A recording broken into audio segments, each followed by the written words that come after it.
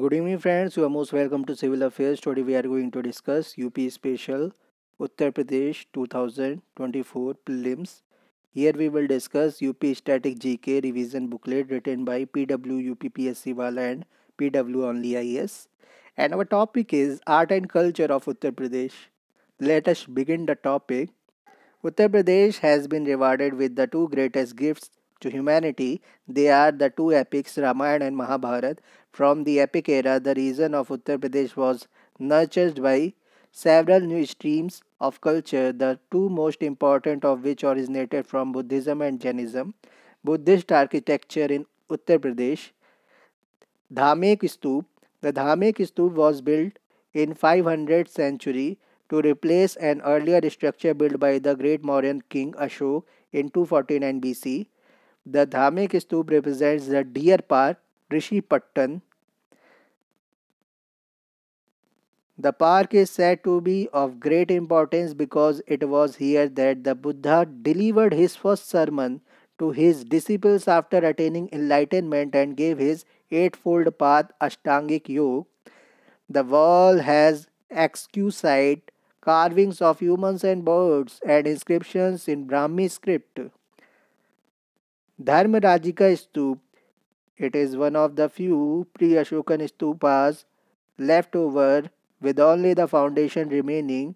The Dharmarajika Stoop at Sarnath has five phases of construction dating back to the Mauryan and early medieval periods. According to Marshall and Konau, the original stoop dates back to the time of Ashok.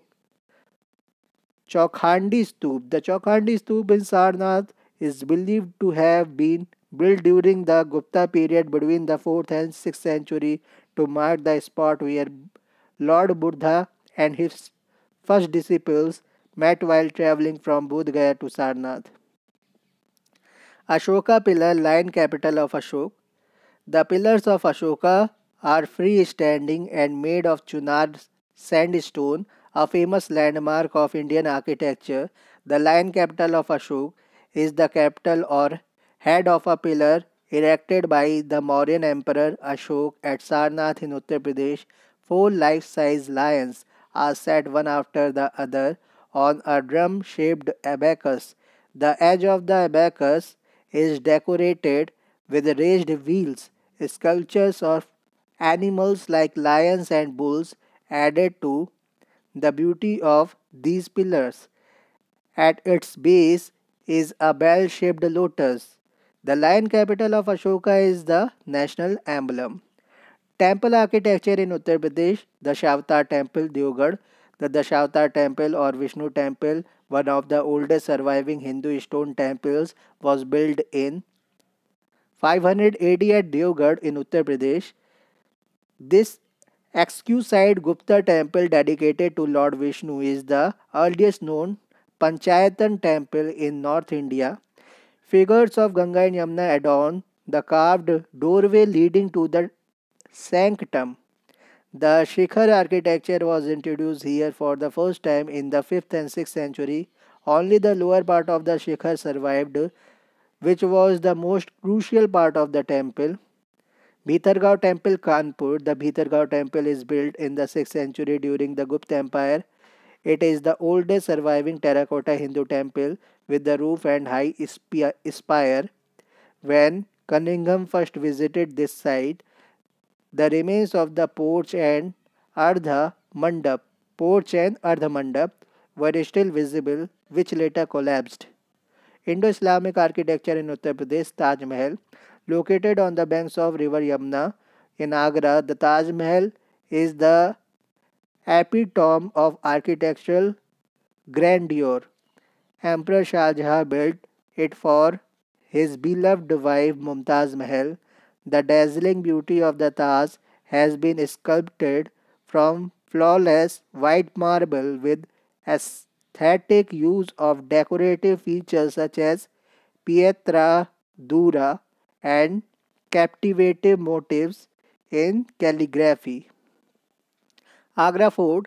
This fort is a masterpiece of design and construction built by Emperor Akbar in 1573 AD. Several outstanding buildings are built inside the fort. including the Moti Masjid, the Diwan-e-Aam, Diwan-e-Khas, and the Muzamman Burj, Musamman, Musamman Burj. Jahangir's palace, Khas Mahal, and Sheesh Mahal are other important monuments inside the fort. The fort was the site of a battle during the Indian Rebellion of 1857. Fatehpur Sikri. Fatehpur Sikri was built between 1571 and 1585. Akbar built a royal residence at Sikri to show his gratitude to Sant Salim Chishti, Sant Salim Chishti, Sufi Salim Chishti, which would serve as a joint capital with Agra. He also named the new city as Fatehpur Sikri. Fatehpur Sikri is the best example of culmination of Hindu and Muslim architecture. Fatehpur Sikri Mosque is said to be a copy of the mosque in Makkah and has designs derived from the Persian and Hindu architecture. Asafi Imam Bada, Bada Imam Bada. The massive structure in Lucknow was built in 1784 by Nawab Asaf Uddaulah. Its central hall is said to be the largest vaulted chamber in the world. There is no woodwork in the entire structure except for the galleries in the interior. Within the premises of the Imambara is the Grand Asafi Mosque. Shahi Baoli is another attraction here. Tomb of Salim Chishti. This is the burial place of Sufi Saint Salim Chishti in Fatehpur Sikri. It was built by Mughal Emperor Akbar in honor of the saint. The door to the main chamber is intricately carved with arabesque, arabesque arabesque patterns and bears inscriptions from the Quran. Khusro Bagh. It is the large historical garden containing the tombs of Shah Jahan, Shah Begum. It is a large historical garden containing the tombs of Shah Begum, the Rajput wife of Jahangir, Jahangir's eldest son Khusro Mirza, and Jahangir's daughter Nithar Begum. It is located at Prayagraj, Uttar Pradesh. It was also associated with India's freedom struggle. Colonial architecture of Uttar Pradesh. Mayo Memorial Hall. Mayo Memorial Hall in Prayagraj was built in 1879 by R. Roscoe Baine, showcase the 19th and 20th century colonial architecture. Public meetings, receptions, and balls were held in this hall built in memory of the slain Viceroy Mayo. All Saints Cathedral. The colonial structure of the All Saints Cathedral, also known as the Patthar Girja Stone Church, was built in the 19th century in the Gothic architectural style. It was designed by Sir William Emerson in 1871. Sanskrit College in Varanasi. The present building of Sanskrit College were constructed in the Gothic style. In 1916, Lord Hardinge, the Viceroy of India, commissioned the construction of the Banaras Hindu University building, one of the finest architectures in Asia. Raj Bhavan. The Raj Bhavan in Lucknow used to be Hayat Kothi Hayat Baksh, which was designed by Major General Claude Martin as his residence. Before India's independence, Koti Hayat Baksh was declared Government House, the official residence of the Governor of the United Province of Agra and Awadh. After independence, its name was changed to Raj Bhavan. Vidhan Bhavan. It was on December 15, 1922, that the then Governor, Sir Spencer Harcourt Butler, laid the foundation stone of Vidhan Bhavan, then known as the Council House. It was specially built with stones from Mirzapur and took 6 years to complete. The building, now known as the Lucknow GPO, was once a ring theatre used by British families for entertainment. It was used as a platform for showing English films, and English plays were also performed here. Begum Samru Church. The church of the Sardhana was built by Begum Samru and dedicated to Mother Mary in the year 1822. It is a Roman Catholic church and a fine example of the European architectural style. Mathura School of Art.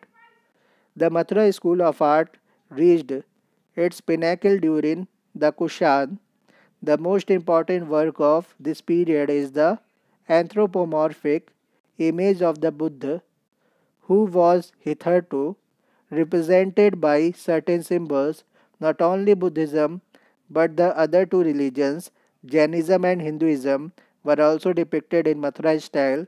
Salient feature: it may be noted that the image of Vishnu and Shiv are represented by their ayudh or ayudhas. Their ayudhas.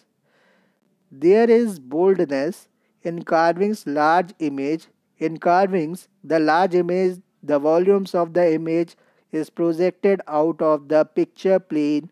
The faces are round and smiling, and heaviness in the sculpture volume is reduced to relaxed flesh. The garments of the body are visible.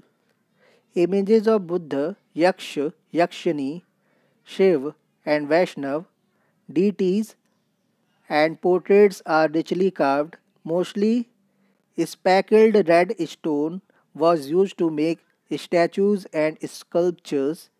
In the 2nd century CE, the image in Mathura became sensuous, rotundity increased, and became flashy. In the 3rd century CE, changes in sculpture volume by reducing excessive musculature and monument in posture is shown by increasing the distance between the two legs and using the tilt of body posture. Halo around the head is profusely decorated. Halo around the head is profusely decorated. Paintings in Uttar Pradesh. The tradition of painting in Uttar Pradesh dates back to prehistoric times, such as caves or Mirzapur style rock shelters. Mirzapur paintings. It belongs to the prehistoric period. Some of the ancient paintings are found from the caves of Lakhania Dari in Mirzapur and Sonbhadra district. They depict scenes of festival, dance, war, and hunting. The cave paintings of Sonbhadra and Chitrakoot throw light on the period between the Mesolithic and Neolithic periods.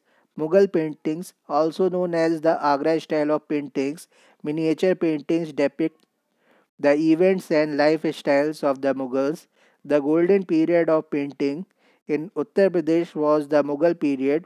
Painting reached its zenith during the reign of Jahangir. Bundela paintings. Bundela paintings belong to the school of Rajput painting. Bundela's painting touched all aspects of life and had strong religious overtones. Gods and goddesses are recurring subjects, scenes from the royal court, mythical beasts, and even the everyday life of a common man. The art of painting reached its zenith of perfection in the region of Bundelkhand when the king of Orcha rebuilt the temple of Keshav Dev at Mathura. Braj paintings, also known as the Mathura style of paintings. The paintings from Mathura Gokul, Vrindavan and Govardhan depicts scene from the life of Lord Krishna. Rajput paintings.